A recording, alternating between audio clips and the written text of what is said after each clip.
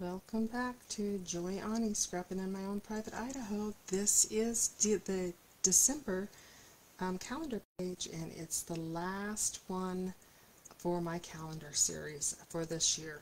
I will be making other calendars, but this is the only one that I'm going to do every one for. And what I'll be doing is I will show you later this week when I have my whole kitchen table.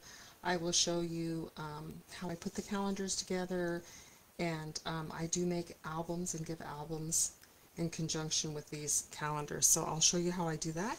But today we are doing the sketch that we're using is from Scrapbook Sketch, which is a Facebook group, and it is the admin is Lisa Sikorski, and I believe this is done by the gals.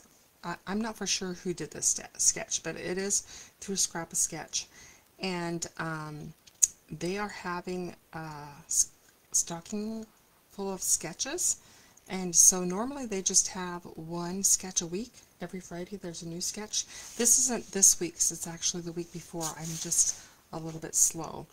But anyway, we're going to be using this sketch. It is super versatile, and I am making it interactive, and I'm going to show you how to make a template so that you can use this sketch over and over again. It is so versatile. It is so fun. So here we go. So I am using two different paper packs. They are current paper packs from Stampin Up, and I am using the paper pack Reindeer Days, and I will give you my website in case if you don't have a Stampin Up person and you want to order this. It's the Reindeer Days, and these packs are 12 sheets, so there's a lot of paper in there. So I used this one for the reindeer, and then I also used the snowy scenes, and the colors are very compatible, so I just went ahead and used both. And from this one I used this paper pack, and I used the scene. So I wanted it to look like the reindeer are, you know, flying over the houses and having a good time. So let me show you how I did the template. So this is going to be interactive, which means you can put, I was thinking, you know, if there's special Christmas cards, like my grandma used to send me a Christmas card and birthday card every year. And so you can lift this up. It will be, and I'll show you how it fits in the page protector. You can lift it up, and it will. We're going to make this page actually a pocket, so you could put letters to Santa that your kids had written, and they'll be right in there with your Christmas things. So here we go. So the first thing that you'll want to do is you will want to fold a piece of paper, and I've already done that. I actually have. So I folded a piece of white paper in half. So you can see that this is a half of a 12 by 12 piece of paper. I folded it in half, and then I wanted, once I got it folded in half, I cut it, and I'm going to keep this because I'll show you why in just a minute. So I wanted, this is going to come down to about 12 inches. I mean 6.5 inches. So I slid it underneath here like this, and well, this is how I did it originally. I put the paper down like this, and I lined it up and made sure that this is in the center right at 6, and this point is at 6.5. And I just folded it over my paper like this. Okay. Well, you can see from here, this is the piece of paper that I cut out from this, and I wanted it to have a little part to turn over. So I am going to take this off, and I'm going to draw. It's going to be an inch. I'm going to draw a line for an inch, and then I'm going to cut that. That's going to be my cut line. And you might, and you know, when you're messing around with this, you might think, oh, there's an easier way to do that. And If you can find an easier way, share it. So I'm gonna, oops, do this like this.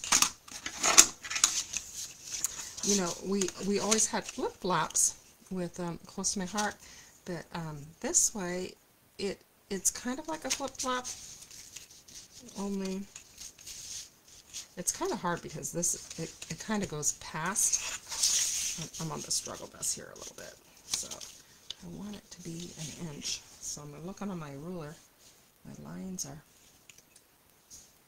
I think I'm gonna, one of these days, I'm gonna just draw a line that's a little bit. Okay, so I want to line that up. When it goes off, that's the hard thing, is it? Because when you get it a diagonal, it's more than.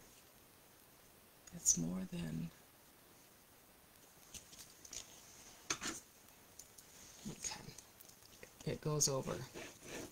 So I'm just going to come down here like this. It's going to be my cut line. So then I'm going to cut it like this. And remember, I'm not being super fussy because this is my template, which means I'm going to keep it and cut it out, because this is kind of like a lot of mumble jumble to go through.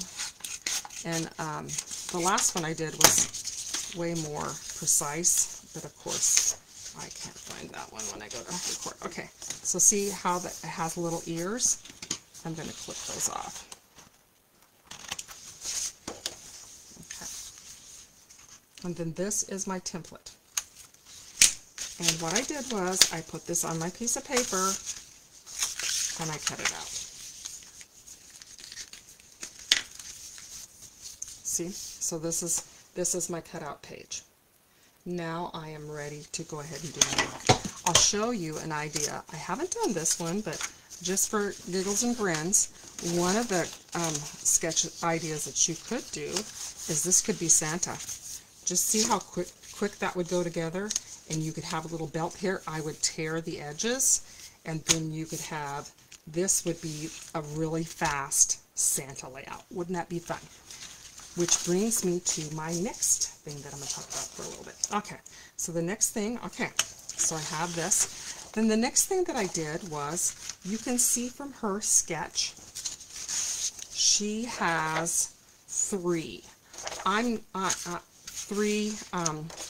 different V's going on. I will show you what I did, and you're welcome to do it however you want. So what I did was I placed this right like this, and I drew a ruler right across the line like this, and created this one. See how that was? I set this on the side. I wanted to see how it's slightly bigger, and that's how I made it. I put this like this, had the 2 inches, I put my ruler down across here like this, drew it like that, and then that was my cut line, and I created this. Okay, now, next thing that we're going to do. So the first thing that I'm putting down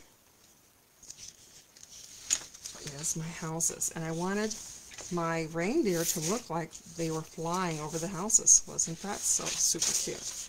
So I'm putting this down. I'm going to take my pictures off for the moment. And this actually is a super fast layout. You can see how fast it comes together. So I'm going to put this, and this is going to go here like this, and I am going to trim that. I want my point, that's the only thing I'm going to really be fussy about, is I want my point to be at 6. So I'm going to go ahead and tape this down.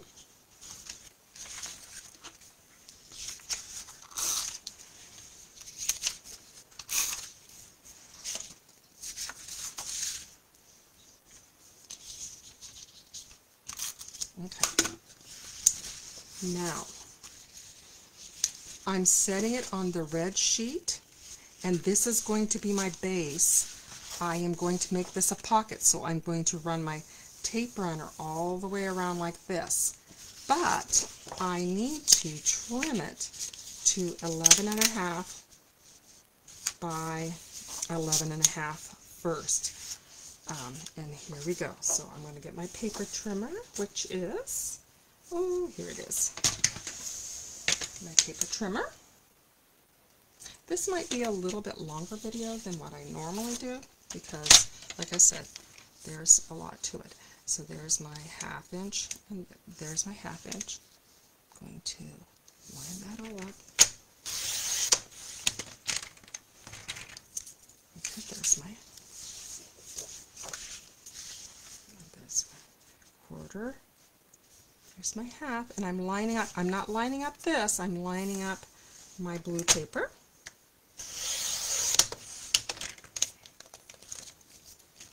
And then I'm going to do 1/2 on the bottom.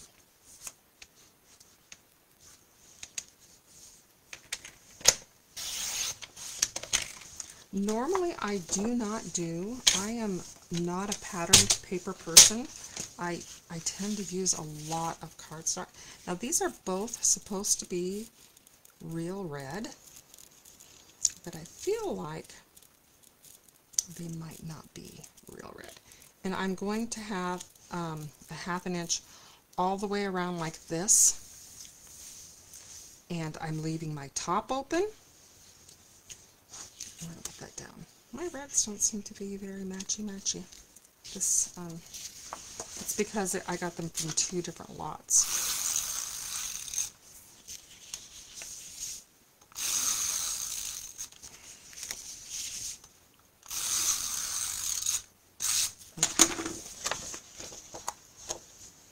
I'm going to, yep, 1/2 inch from the bottom.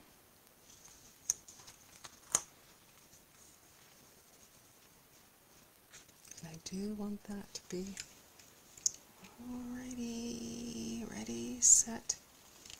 Boy, I wish that my reds had matched a little bit more. Okay, so I'm going to put, and then this was, I cut this is a little triangle, and I kind of did a little bit, so this was at the bottom, and I wanted my reindeers to look like they were running, so I kind of just cut it at an angle. I eyeballed that one because I wanted my reindeer to look like they're running somewhere. So I make that on the bottom like this. This would also be cute to use. You could use this right here. The other side is really cute too. So, and I might use those for the Christmas lighting. And then I'm going to put, so this one, now, here's my tricky part. I am going to put this,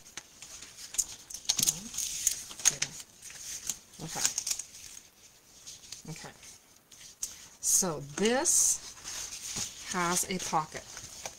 And you might want to see how the pocket is. I can put things in the pocket. I would, if I were you, I would probably, I might even put things like, if I were going to put things in this pocket, I might have them have like some kind of drawstring so you can get them out easily. And now that I'm having this, I will probably, off screen, I probably put tear tape because you want it to be a little bit sturdy. So, remember my lip? That's going to go like this. Let's go ahead and try our page protector first. Let's go ahead and put our pictures down. I did not embellish this one hardly at all because it is a pocket that's going to be sliding in and out. And let's see. Let's have this. So it's going to go like this, and it's going to go like that. And we'll have it over here like this. So it can, I like how things can overlap a little. If it doesn't, and if you look at hers, see she has a lot of embellishments. I've got a lot of stuff going on. I have a lot of print, and I'm just, and plus the fact that you're sliding, you're gonna slide this in and out, possibly. So I am not going to embellish it. I'm just gonna, I might later. Okay. So then this one can go a little bit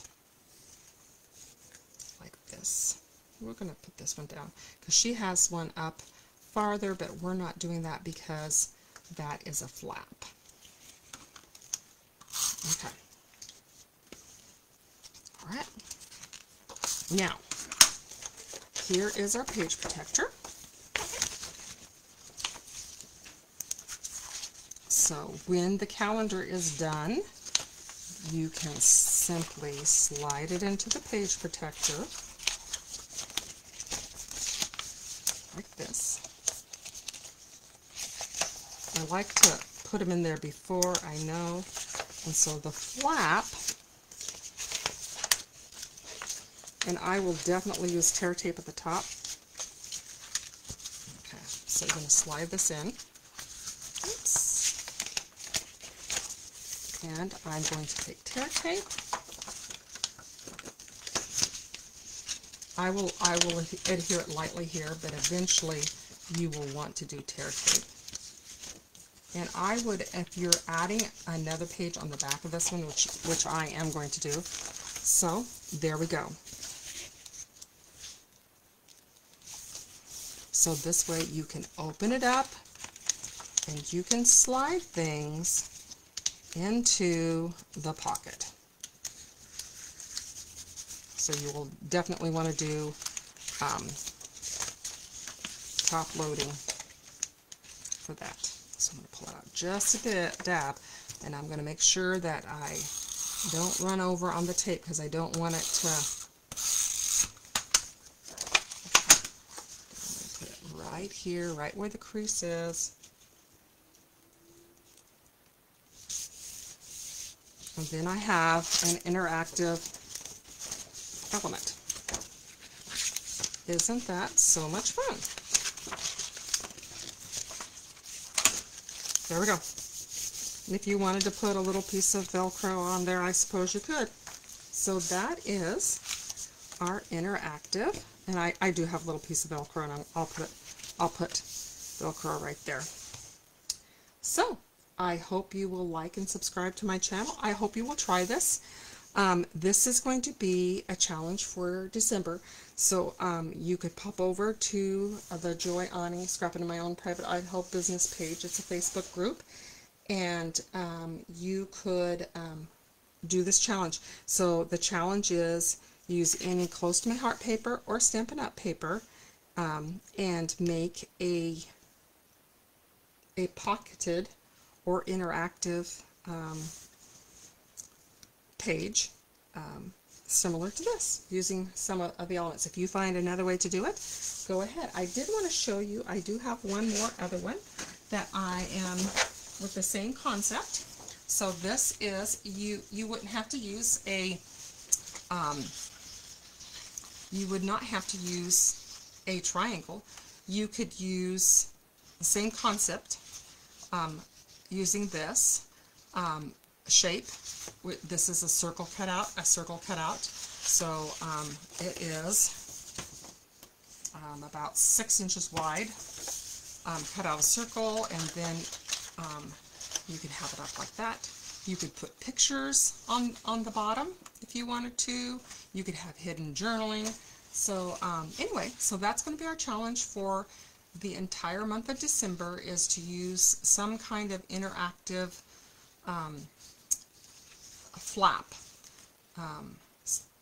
Anyway, so I hope you'll like and subscribe, and I will show you how I put together the calendar, the finished calendar, and the album that I will give with it. And so that finishes my calendars for 2024. Check that one off. Talk to you later. Thanks. Bye.